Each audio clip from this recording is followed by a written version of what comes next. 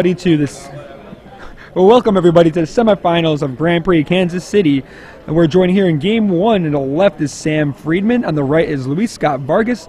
In the booth is myself, Ray Punzlan, and Eric McCormick, and they are getting off to the races already with Flair Husk in turn 1. And there is sort of feast and famine in Sam's hand. Wellspring over there for Sam, who's going to search up a land there. Sort of Feast of Famine in his deck. It looks like there's a Delta Phoenix in the bottom of his deck right there.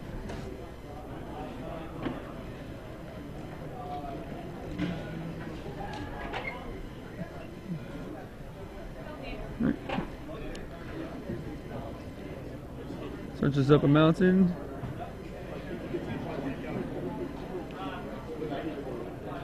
See if Luis has something for his second turn. Flair Husk will start packing, and then Perilous Mirror comes into play.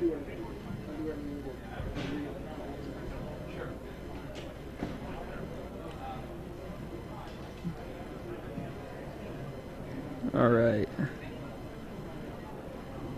So I imagine Sam wouldn't play a sword here. You probably want to be a little more... Oh, he does play a sword there. Thought he had another 3-drop. I guess that was not a 3-drop in his hand, so plays a sword, and now he's just going to take 2 from the little small beatings from LSV. LSV does not have a 3-drop. Possible Blessing, I believe that was in his hand. Yeah, that makes sense. More equipment. Nice looking equipment, but no body set attached to, and LSV is going to go for 2 again.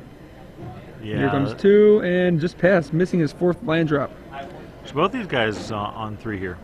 Rotwolf picked up a Sam in his turn, and that's what is going to come into play. Gets Stoic Rebuttal, leaving the equipment helpless still. Yeah, really, keep him off of guys seems like a really good plan. Despise. We are looking at Exoskeleton, Delta Phoenix, the 4/2 Slasher, the 5/1 Phyrexian Mana Trample guy. And I think there's a Pith Driller behind the Grafted Skeleton. You guys can't see it, it's a little off the screen. So the cards off screen, Grafted Skeleton, Pith Driller, and 5/1 Trample. Pith Driller is the one that LSV decides to take with Despise. Comes in with his 2 beaters. And no land, still no land. Not looking good for Luis. 3 lands for both these guys. Carapace Forger, and it will get equipped. And it's metal crafted, so that's a 5 is a 5/5 first striker, or at least a 5 power first striker right there. Yeah, I think it's 5/4 first striker, and probably gets equipped with the Sword of Feast and Famine before he comes in. Sam also short on land, not getting any help, but he does have the powerful Sword of Feast and Famine in his hand. That looks like it's going to get equipped there. Yep. And Luis, what does Luis have? He has a Vapor Snag. Vapor Snag to bounce it. Sam will lose a life. And Luis could go back to trying to beat down with his 1/1 guys. Yeah, and Luis has 2 of those in his deck, so there's 1. Buy some time, beat down. All right, Sam will drop to 10 after that. 4th land, this should be something now for Luis, or is he going to pass the turn? Any 4-drop for Luis? Seems like he's thinking about putting something down. And Sacromancer, or is that Sacromancer? I believe it is.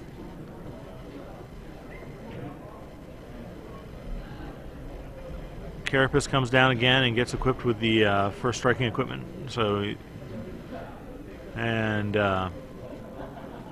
Sacromancer, and then Sangromancer. Yeah, Sangromancer. There you go. I knew I was saying it a little wrong. And Sky Eel School comes into play for Luis. Yeah, good to have a flyer. Yeah, Sam's only sitting at 7 life now, so shows you the value of kind of beating down. Yeah, Luis has lethal on the table with 2 flyers plus Perilous Mirror. Sam never improved his situation, and Perilous Mirror is just going to shoot, and Luis will take game 1. Struggling a little bit on mana but he, at the beginning, but was able to pull out of it. Sam never getting out of Mana Screw. And we'd like to thank, as Gaming Etc. would always remind you to blame Kibler. Gaming Etc. has the t-shirts, Blame Kibler t-shirts, binders, of course all your Magic needs. If you want to join their Facebook group, just go tinyurl.com/blame Kibler. Hey, if I want to get that stuff, but I want to save some money, how can I do that? Yeah, all you got to do is use the code GGsLive at the end of your purchase, and it will save 10% off your entire purchase. Go support Gaming Etc. for helping them bring the Grand Prix coverage to you guys this entire weekend. Right, so the players are sideboarding, shuffling up right. Luis is taking a peek at the sideboard. Has 2 twisted images. Don't know if he knows if it's good or not in his deck. Oh, he does have 1 sideboard card he's interested in bringing in. Might be he was more interested in bringing something out. It might have been a Mir Sire he brought in. Yes, Sam with all the equipment he has is not really going to like the bounce in Luis's deck. Really slows him down. You have to commit the mana to cast the equipment, equip the equipment, and then if he just bounces your creature, sometimes you can't even replay it, so you're stuck with just passing the turn and you have equipment to play like we saw here. Yeah, that's the. I mean, really, that Vapor Snag was the really Vapor Snag was the really big big hit there. That definitely bouncing and freeing up Luis to crash in for a few more points, and then be able to kind of keep playing just really made a big difference. All right, let's see if Sam decides to play or draw. I believe he played in the last match we saw, so if it carries on the trend.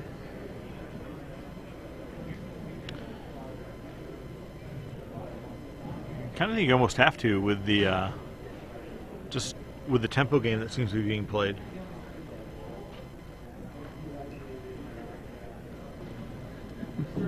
Well, see, Sam saw a little bit of Luis's deck, but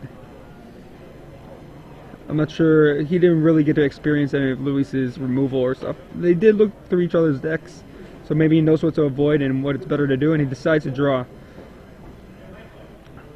Island matches for Island and Forest, and now Despise again. We are looking at Carapace Forger, Rot Wolf, and I'm not sure the other card. I'm not sure if it's I can't make it out clearly. Does someone know what the middle creature or middle card is between the Rot Wolf and the Carapace Forger? Can't make out the picture. Oh, Maul Splicer. Okay. And then 4 forests. So let's see where Luis thinks the biggest threat's coming from. Well, the Maul Splicer is the biggest threat, but it's not coming out as soon as Forger and Rot Wolf. So Luis definitely looks like he has 3 islands in his hands, and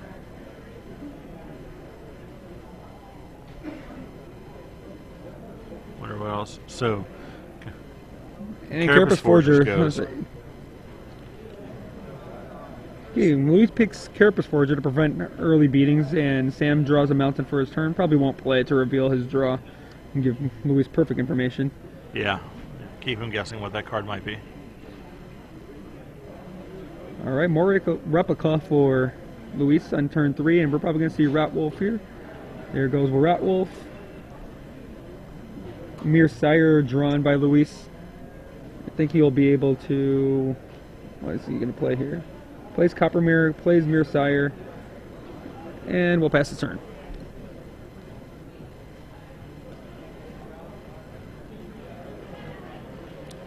Sam? I think it was a force picked up for his turn. Sands hasn't changed since Luis, other than force hasn't changed since Luis looked at it. The force and the mountain, that is. Yeah, I don't think so. And so I wonder when you want to drop that mountain. Because, he did have the Colossal Phoenix in there, it looked like. So, you're going to need a bunch of red for that, right? He did, but it's not in his hand, so it's not too much of a worry. 5/4 trample, paid with two Phyrexian mana there. Vapor Snag drops, and this attack will drop Sam to 12. And now here's a Peerless Mirror. So Luis just kind of getting there with little guys. Just, that Mir Sire doing some extra work there. And Luis is in the tempo game again. seen tempo, throughout the drafts play a big role. Kind of know your position with the tempo and how to take advantage of it. Rotwolf comes in, and Luis declines the block. Doesn't want to give him any card advantage through Rotwolf's ability. Now are we going to see the 5/4 Trampler come into play again, but this time with 1 Phyrexian mana paid? Mountain finally revealed, and he comes back to play, and Luis has this Vapor Snake again, dropping Sam to 10. And here comes 5 damage. Oh, Sam's only at 8 right now. And now 3 after the 5 damage. So I mean, just some damage earlier.